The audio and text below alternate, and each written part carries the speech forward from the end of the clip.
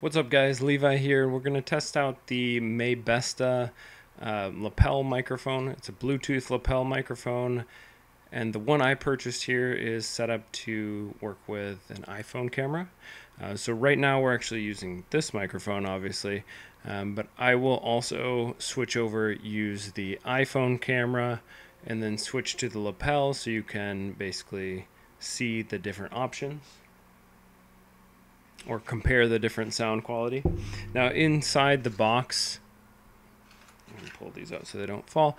Inside the box, this is what you will get. You get your two receivers, so you could interview someone or have two people talking essentially.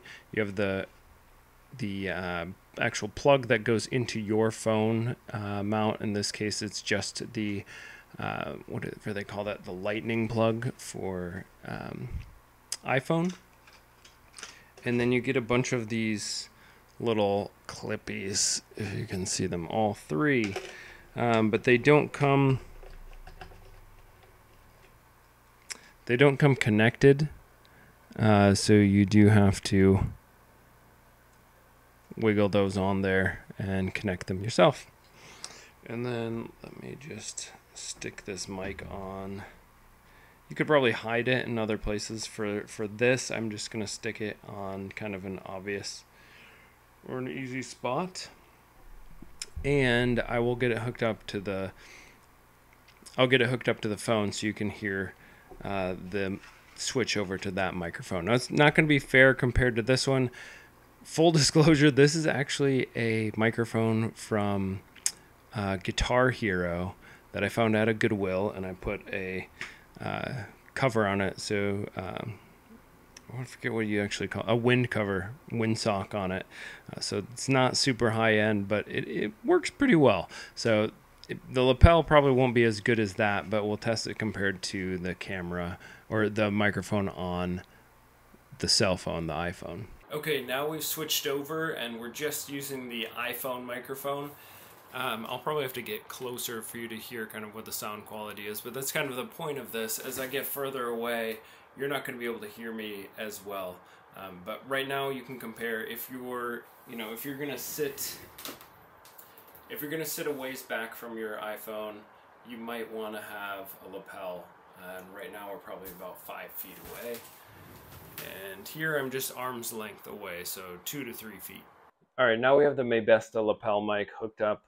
It's plugged into the phone and recording at this point. So right now, actually you can see the little blue light on my shirt. That's interesting. I am probably like 4 feet away. Still obviously talking right at the microphone in a room. So there's not a ton of background noise that this would need to block out. Great. Excuse me, buddy. So there's not a ton of background noise that this would need to block out. And I just have it hooked up pretty easily here. Now, I'm kind of droning on. The only thing you have to do to turn this on, plug it in to your phone that automatically turns on that side. And then this side, you'll hit this power button right there. And just hold it down until it turns green. And you can see there's a green light on this to know that it's on. And simple as that. So super easy, no connecting Bluetooth, no pairing anything. Just turn those on and you're good to go. So I'll close off on this.